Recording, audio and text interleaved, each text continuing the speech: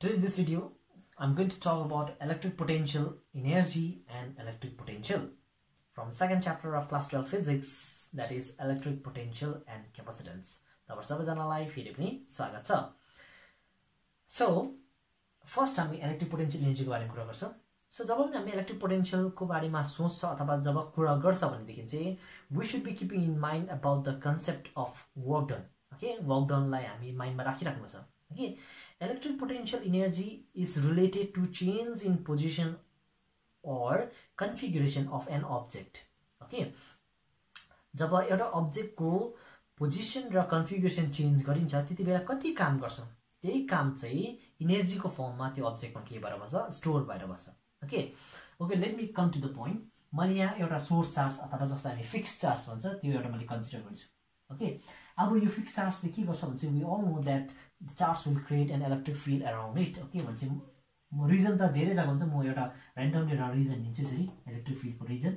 Okay okay, यस्तो electric field बनाएर suppose अब यदि मैले यो इलेक्ट्रिक फील्डमा अर्को एउटा चार्ज लिएर राख्दियो भनेदेखि के हुन्छ भनेदेखि as soon as we place another charge, this charge will experience a force। किन इलेक्ट्रिक फील्ड छ, इलेक्ट्रिक फील्डमा चार्ज राख्दियो भने फोर्स एक्सपिरियन्स गर्छ, त्यो हामीले अगाडि पढिसकेको छ। फर इक्जाम्पल कस्तो हुन्छ, this is my electric field. के यो इलेक्ट्रिक फील्ड यस्तो हुन सक्छ, इमेजिनरी लाइन हो, imaginary line electric field लाइन्सले represent गर्छ। सो इलेक्ट्रिक फील्डमा मैले चार्ज राख्दियो भनेदेखि as soon as we place charge in this electric field, this charge will experience a force and the magnitude of force is given by QE. We already know about that. Okay, so इसको direction यदि if it is positive then the direction will be towards the direction of electric field, and if it's negative then its direction is opposite to the direction of electric field, but the magnitude of force will be same. Okay, यस्तो हुन्छ। So exactly same हुन्छ यहाँ पनि, यो plus के हुन्छ opposite डाइरेक्सनमा अथवा रिपल्सिभ force लाग्छ, यसले फोर्स एक्सपिरियन्स गर्छ। ओके, म त्यो फोर्सलाई चाहिँ म एकछिन के लेखिदिन्छु भन्दा चाहिँ F vector equals to क्युई लेखिदिन्छु, electric फिल्डमा लागेको फोर्स। ओके, सो अब के हुन्छ भनेदेखि चाहिँ मैले सपोज यो चार्जलाई चाहिँ मैले यहाँदेखि चाहिँ यो पार्टिकुलर पोइन्टदेखि चाहिँ मैले यो पोइन्टमा लिएर पुऱ्याउनु ट्राई गरेँ, अथवा I want to move this charge or I want to bring this charge from this point to point A. Okay, जब पनि मैले यो चार्जलाई यो पोइन्टदेखि यो पोइन्टमा ल्याउँछु भनेदेखि I need to do some work. Okay, to bring this charge from this point to point A. Okay, I need to do some work. त्यो work गर्नुको लागि चाहिँ I need to apply external force। मैले external force apply गर्नुपर्छ, अनि त्यो external force चाहिँ कति हुन्छ, एफ एक्सटर्नल चाहिँ कति हुनुपर्छ भन्दा चाहिँ एफ एक्सटर्नल चाहिँ नियरली इक्वल्स टु और equal to F equals to क्युई हुनुपर्छ। नियरली इक्वल्स टु और इक्वल्स टु क्युई हुनुपर्छ। ओके, यतिकै भयो भने चाहिँ के गर्छ, यो रिपल्सिभ फोर्सलाई के गर्छ, मैले क्यान्सल आउट गरिदिन सक्छु अनि यो चार्जलाई मुभ गर्दै ल्याउन सक्छु म।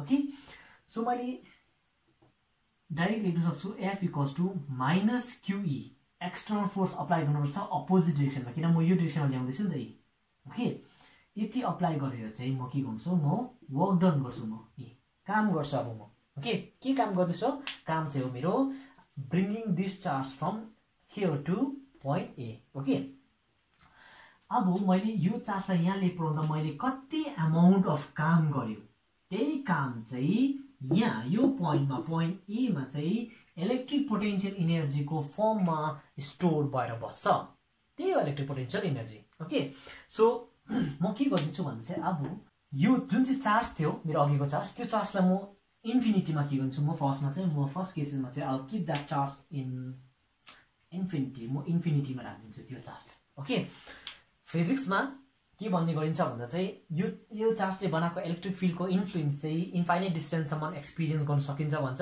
प्र्याक्टिकल इट्स नट पोसिबल, यो एउटा कन्सेप्सनल हो अनि हामी फिजिक्सको कन्सेप्टमा हामी बस्छ। ओके, सो मैले के गरेँ भन्दा चाहिँ फर्स्टमा त्यो चार्जलाई मैले इन्फिनिटीमा राख्थेँ। Okay, and one thing again, इन्फिनिटीमा राख्नु इट्स नट पोसिबल, यो एउटा के हो फिजिक्समा लिएको कन्सेप्ट हो। ओके, सो फर्स्टमा मैले इन्फिनिटीमा राख्थेँ, प्लस क्यू चार्ज लाग्यो अनि यो प्लस क्यू चार्जको म्याग्निट्युड जति हुन सक्छ 1 coulomb 2 coulomb 3 coulomb 10 coulomb 1000 coulomb 100 coulomb 2 okay जति हुन सक्छ सो मैले यो चार्जलाई यहाँ राख्ने ओके अब म के गर्छु भन्दा चाहिँ I'll start bringing this charge from infinity to a point. म एउटा पर्टिकुलर पोइन्टमा सपोज म यहाँ पोइन्ट बी कन्सिडर गरिदिन्छु okay point be okay point be A C D E F जुनै पनि पोइन्ट हुन्छ ओके पोइन्ट पी जे कन्सिडर गर्दा हुन्छ मैले पोइन्ट बी कन्सिडर गरेँ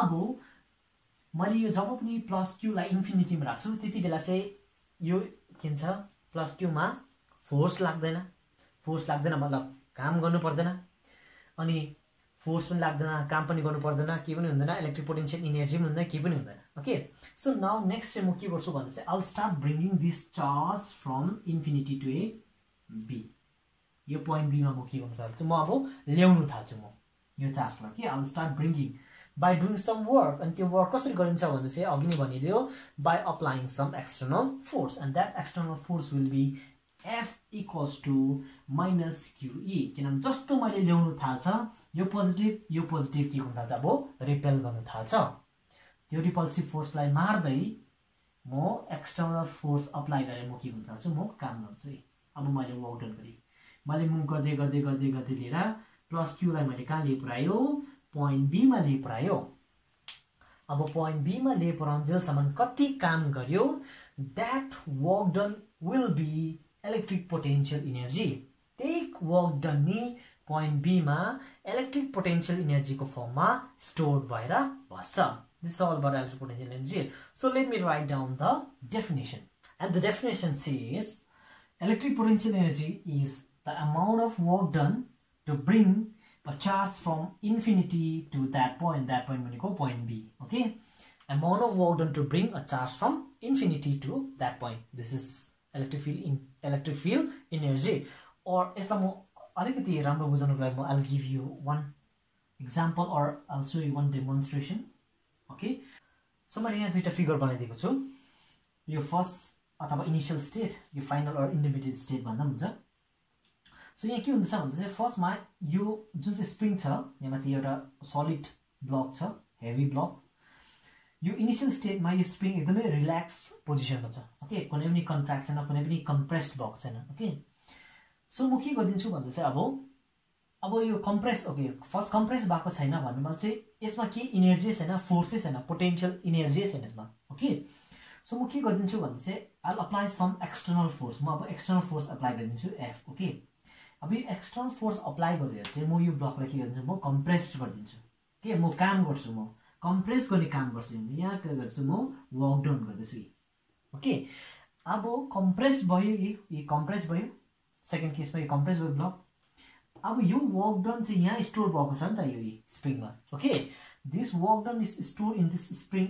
एज पोटेन्शियल एनर्जी फर्स्टमा चाहिँ यो ब्लकमा मैले यहाँ अर्को एउटा ब्लक लिएर राखिदिएको भए के हुन्थेन यो ब्लकलाई यो ब्लक फ्याँकिन्थेन पनि कहीँ पनि जान्थेन किनभने यहाँ पोटेन्शियल एनर्जी थिएन सेकेन्डमा चाहिँ मैले एक्सटर्नल फोर्स अप्लाई गर्यो एफइएक्स लेखिदिन्छु म एक्सटर्नल फोर्स अप्लाई गरेर चाहिँ मैले काम गरेँ चाहिँ कम्प्रेस गर्ने काम गरेँ मैले ओके कम्प्रेस गरेर चाहिँ यो काम चाहिँ मैले यहाँ स्टोर गरेर राखिदियो एज पोटेन्शियल एनर्जी नाउ मैले एउटा एक्स्ट्रा एउटा ब्लक लिएर राखिदियो भनेदेखि चाहिँ यो ब्लकले मैले राखिदियो अनि मैले स्प्रिङलाई रिलिज गरिदियो भनेदेखि यो ब्लक यहाँ माथि फ्याँकिन्छ ओके त्यो चाहिँ किन फ्याँकिएको भन्दा चाहिँ now the spring has got potential energy okay exactly in the same phenomenon अथवा सेम म्यानरमा चाहिँ अघिको कुरा भएको थियो त्यो चाहिँ मेरो के थियो भन्दा चाहिँ मेरो फिक्स चार्ज मेरो के थियो फिक्स चार्ज थियो इन्फिनिटीमा मैले चार्ज राखिदिएको थियो इनिशियल स्टेटमा ओके इनिशियल पिरियडमा मेरो चार्जमा के थिएन पोटेन्शियल थिएन यो पोइन्टमा कुनै पनि पोटेन्शियल थिएन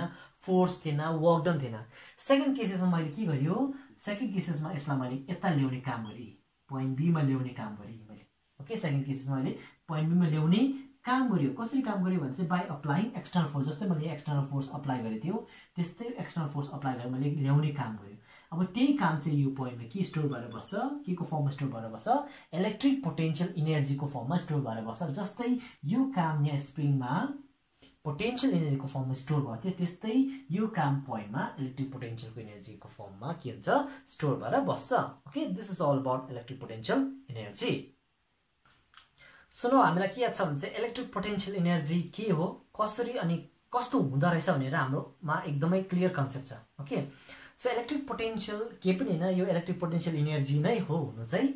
यहाँ के भनेको छ भन्दा चाहिँ हामीले अघि कुरा याद गरिहाले, मैले एउटा सोर्स चार्ज अथवा फिक्स चार्ज कन्सिडर गरेको थिएँ अनि मैले इन्फिनिटीबाट एउटा टेस्ट चार्ज इन्फिनिटीबाट एउटा चार्जलाई ल्याउने काम गरेँ मैले। ओके, अनि जब पनि इन्फिनिटीबाट चार्ज ल्याउँदा कति काम गर्नु पर्यो, त्यो चाहिँ मेरो के थियो, इलेक्ट्रिक पोटेन्शियल एनर्जी थियो। ओके, अब यहाँ चाहिँ के छ भने चाहिँ सेम है, electric potential is the amount of work done in bringing a unit positive test charge from infinity. अब चाहिँ त्यो चार्जको भ्यालु चाहिँ कुनै पनि नभएर चाहिँ एउटा स्पेसिफिक भ्यालु हुनुपर्छ, त्यो चाहिँ के हो, युनिट पोजिटिभ टेस्ट चार्ज। जब पनि हामीले unit positive test चार्जलाई इन्फिनिटीबाट unit positive test चार्जलाई Q नटले denote गर्छौँ, युनिट पोजिटिभ टेस्ट चार्जलाई इन्फिनिटीबाट एउटा पर्टिकुलर पोइन्टमा ल्याउने काम गर्दा कति काम गर्नु पर्यो, त्यही वर्क डन चाहिँ मेरो के हो, इलेक्ट्रिक पोटेन्शियल हो। Okay, easy, nothing much. Okay, so मैले यहाँ पोइन्ट मैले अघि के लेख्थ्यो, पोइन्ट बी लेख्थ्यो। सपोज मैले पोइन्ट बीलाई यहाँ पोइन्ट बीमा मैले के गर्यो, टेस्ट चार्जलाई मैले के गर्यो, लेपराएँ। ओके, पोजिटिभ टेस्ट चार्जलाई लेपरायो अनि पोजिटिभ टेस्ट चार्जलाई लेपराउँदा कति काम गर्नु पर्यो, वर्क डन। यही वर्क डन चाहिँ मेरो के हो, इलेक्ट्रिक पोटेन्शियल हो। Electric potential amount of work done in bringing unit positive test charge from कहाँदेखि इन्फिनिटी टु द्याट पोइन्ट भनेको बी, तपाईँले A S T an x जे लेख्दा हुन्छ। ओके, यही वर्क डन चाहिँ मेरो के हो, इलेक्ट्रिक पोटेन्शियल हो। Okay, easy, so nothing much, यति नै हो हुनु चाहिँ। एउटा कुरा याद गर्नु, यो जुन चाहिँ वर्क डन छ, वर्क डन अथवा electric potential energy, electric potential चाहिँ पाथमा के गर्दैन, डिपेन्ड गर्दैन। Okay, basically electric potential energy does not depends on path. Okay, जुन चाहिँ पाथबाट यो ट्राभल गर्छ अथवा जुन चाहिँ पाथबाट यो वर्क डन गर्छ त्यसमा के गर्दैन, डिपेन्ड गर्दैन। तपाईँहरूलाई यसरी ल्याउनु मन छैन र यहाँबाट ल्याउनु मन पऱ्यो यसरी, ओके, यहाँबाट मन परेन र यताबाट ल्याउनु मन पऱ्यो, ल्याउँदा हुन्छ, वर्क डन के हुन्छ, सेम हुन्छ।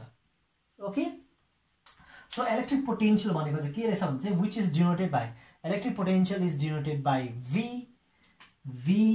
ओके, यो चाहिँ के रहेछ, amount of work done. Okay, कहाँबाट कहाँ ल्याउने, amount of work done to bring को लागि, amount of work done to bring test charge, unit positive test charge.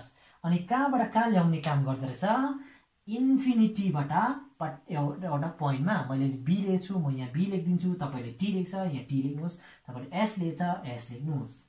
यो चाहिँ के हो, मेरो इलेक्ट्रिक पोटेन्शियल। यहाँबाट पनि याद पाउँछ, हामी यसरी डिफाइन गर्दा हुन्छ। Electric potential is defined as amount of work done to bring a unit positive test charge from infinity to that point. This is all about electric potential, and as a unit of electric potential is volt. Okay, so this is all about electric potential energy and electric potential. Hope you all got it. Thank you for watching. See you in the next video.